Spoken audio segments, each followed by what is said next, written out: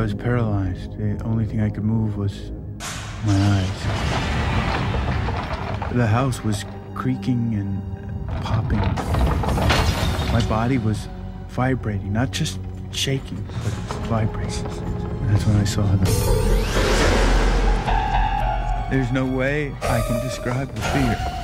The last thing I remember seeing were the eyes. After that, everything went black. Well, that's a pretty amazing story, Bob.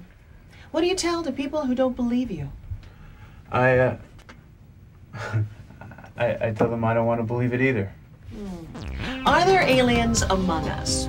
My guests tonight include Dr. Janice Pratt, a researcher specializing in alien abductions, Dr. Dwight Spear, a UFO debunker, and Bob who claims to have been abducted by aliens. Dr. Pratt, didn't you think Bob was just a little crazy when he came to you with this story? Absolutely not. I'd heard it too many times before. And we've seen it in countless movies and television programs. This whole alien abduction thing is pure science fiction. Dr. Spear, you and Dr. Pratt have been debating this issue for years. If the answer was that simple, wouldn't this have been solved a long time ago? Dr. Spear has made a very good career for himself these past 25 years by labeling all of us crackpots and liars. In the 60s, I worked with the Air Force on Project Blue Book. We explained over 12,000 UFO sightings. What about the ones you couldn't explain? Well, the evidence was inconclusive. Which means that he has no idea. Sharon, did you know that a recent poll found that nearly 5 million Americans believe that they've had contact with extraterrestrials? It's mass hallucination.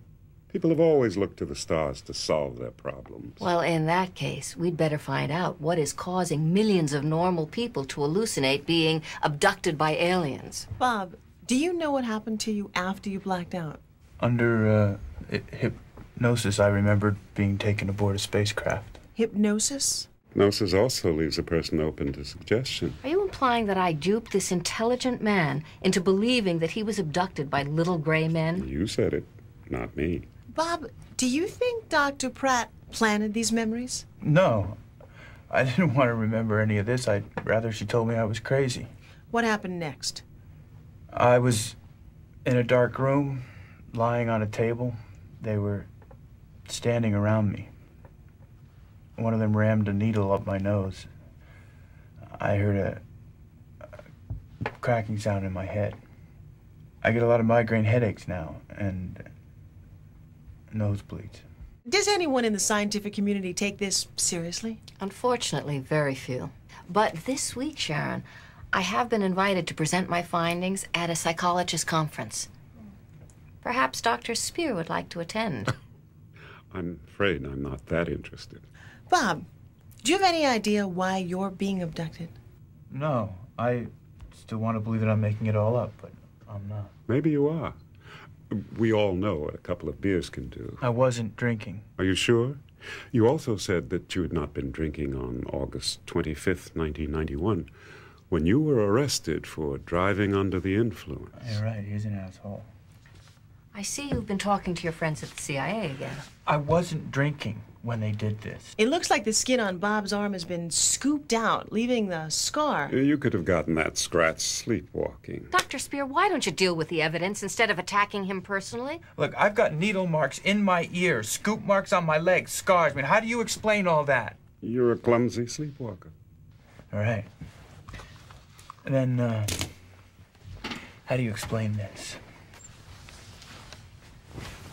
Ooh, Bob is showing us a perfectly shaped triangle bruise right in the middle of his, rather muscular back. Triangle bruises, scars. There's nothing here that proves aliens have landed. There is a burn area in the field outside Bob's house. Why don't you go examine that? I'd love to.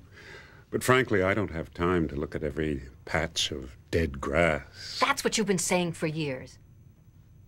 I think you're afraid of what you'll find. Dr. Spear.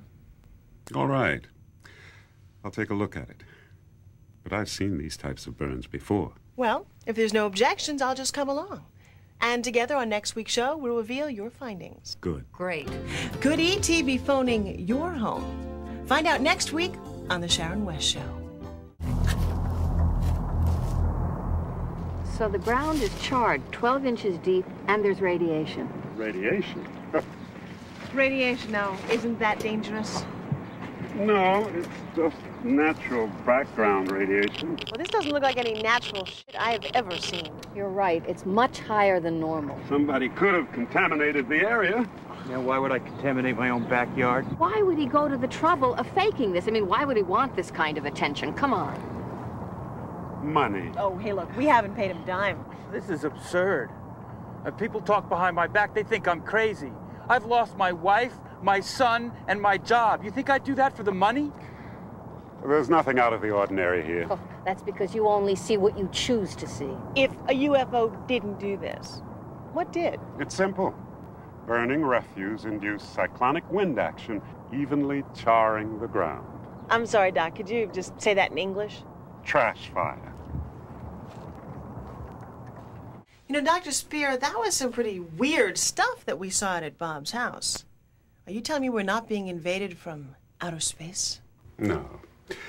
I've yet to see anything that proves the existence of aliens. You've seen nothing that would change your mind? You know, we're going to have Dr. Spear answer that question right after we take a break and check in with news and traffic. I'm Sharon West. We'll be right back.